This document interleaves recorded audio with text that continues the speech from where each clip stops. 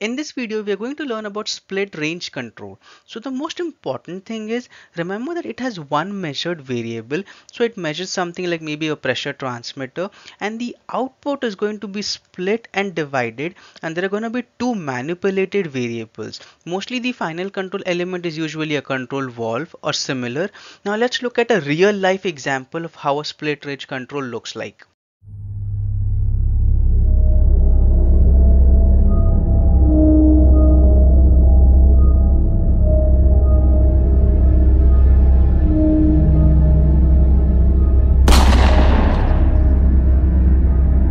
So did you look in the example? There was a hero, there was one bullet, but there were two villains. So basically it had to be split in order to get the work done, right? Now let's look at an industrial example. Before that, remember that split range control has to be divided into three important configurations. One is called as opposite operation, the second one is sequence operation, and the final one is a combination of both, that is sequence opposite operation. Let us look at this amazing and interesting concept. Let's take an example of a stirrer tank to understand this. So imagine here's your raw water coming in. Basically our aim is to make this raw water have a pH value of neutralized. So basically a pH analyzer is put here. If the service is too much acidic, I'll put caustic into it. If the service is too much basic, I'll put acid into it and finally neutralize it. So get it to a middle value. So now what happens is we'll put two control valves to control the acid and the caustic, and the analyzer output will be split into these two valves. So the first valve which we are having will be an air to close valve, while the second one will be an air to open valve. So basically they are opposite in function to each other, thus the name opposite action. Now let us look at a control system graph of what happens inside the magical control system. So if you see here on the y-axis we'll keep the valve position, that is from close to open, and on the x-axis we'll keep the analyzer transmitter output between 0 to 100%. So y-axis is having position, x-axis is having analyzer output between 4 to 20 milliampere, for example.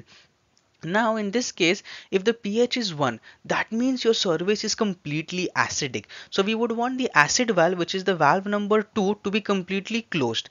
And eventually when the pH, if it is 14, means it is completely basic, we would want the acid valve to be completely open. Similarly, the valve number 1, which is called for caustic, that should be initially open if the service is too acidic, and eventually if the service is completely basic, which is pH 14, we would want caustic to be completely closed. So this is first example of the configuration of how a system works in opposite action. Now let us look at the second amazing example of a sequential split range control.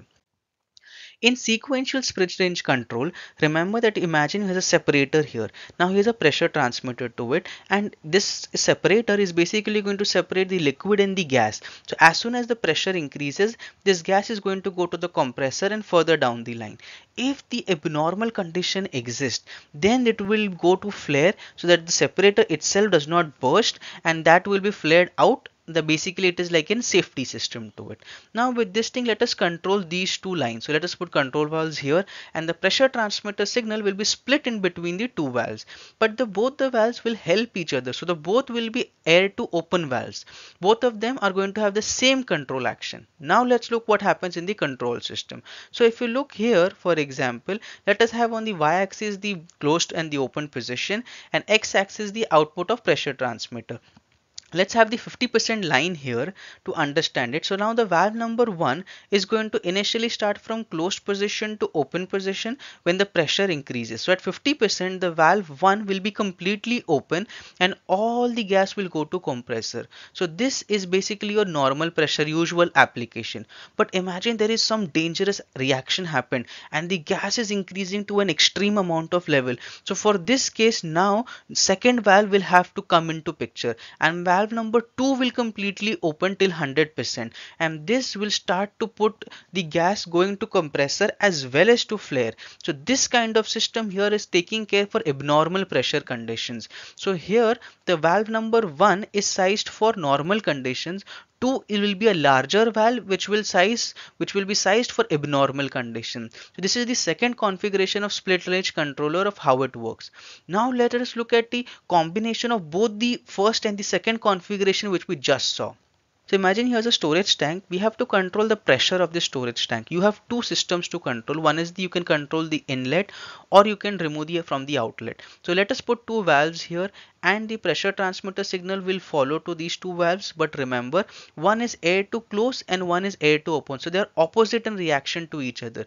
Now pressure transmitter signal will be split in between the two valves. Let us look now what happens with these two valves. So as we said, here's the graph to it. Here's the pressure transmitter output, and here's 50% line. Now initially let us look what valve 1 will do. So if the pressure is increasing in the storage tank, the inlet valve will slowly start to close so that the pressure is reduced in the storage tank. Eventually it does that up till 50%, but imagine there is some reaction or something happening inside the valve, or maybe the valve 1 is not working physically or it has got damaged, then still the pressure is increasing. Now we will have to use the outlet valve. So the inlet valve is closed completely, but still we are having pressure increasing in the storage tank. Now valve number 2 will come into action. Valve 2 will go from closed state because it is air to open. So when air is supplied, it will start to open and get to outlet. So whatever is your waste disposal, etc., it will go to the outlet side of it. So here if you see, both the valves are opposite, but they are working in a sequential manner. If it doesn't happen with closing the inlet, then the outlet will have to be opened. So when both the valves are in function, one is closed, the other is open, this is the optimum way to release all the pressure from the storage tank outside.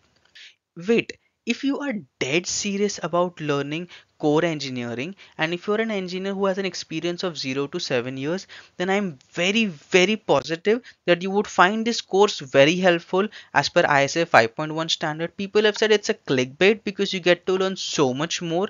This video is part of that entire course. The link to the entire course is given in the description and in the comment section. If you have any doubts, I would be extremely happy to help you. If not, don't worry, let's meet next Saturday and learn something new again. Till then, happy learning.